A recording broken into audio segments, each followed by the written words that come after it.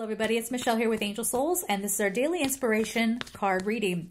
If you would like a personal reading with me, go to my website, angelsouls444.com. Don't just get used to hearing me say that and not actually do it. I mean, you don't have to get a reading with me, but with me you're going to get deep spiritual practice, okay? And things for you to really consider. Hopefully that will break open a pattern, some level of awareness, so that you can really get kickstarted on your spiritual path or get going on the next part of it, okay?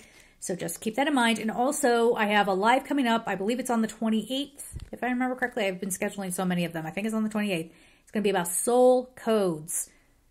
Get in the description box, get your ticket for that, okay? And of course, pay attention to all the lives I'm going to be having right in the beginning of December to kind of free up the last couple of weeks, because I know people are going to be, you know, probably traveling or just busy. You know what I mean? All right, let's get our card. All right. Oh, that was loud. Sorry. Sorry. Breathe, Archangel Raphael. So this is already talking about meditation, getting into the heart space, healing the heart space.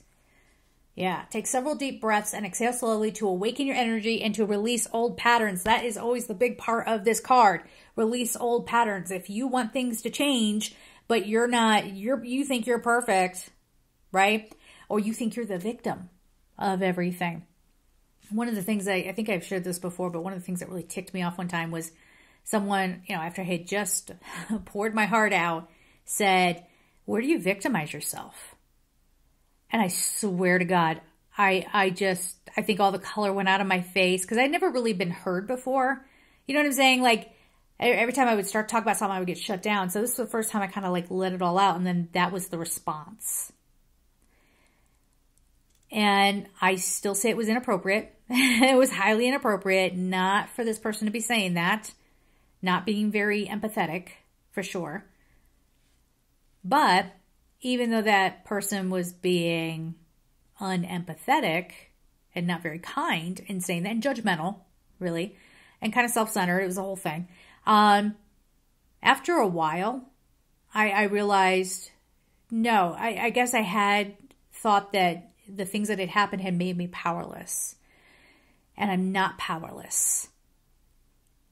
And yet, I think it's not fair to say to people who've been through traumas, to say, okay, you have the power to change it. That's true.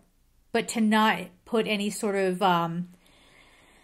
get over it energy on them. To be a little more compassionate about what they've been through. And knowing that somebody else who didn't have those things happen to them, they have less obstacles. Someone who has had a traumatic past has to come through all of that just to be on level ground with everybody else.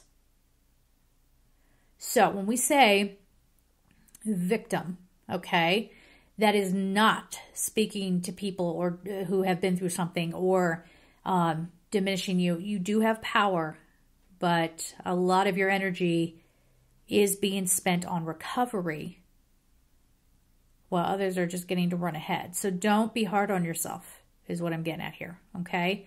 But this breathe card is definitely talking about a time to stop, to heal, to reset, okay? So we're going to leave it there. I'm sending you all so much love, and take care.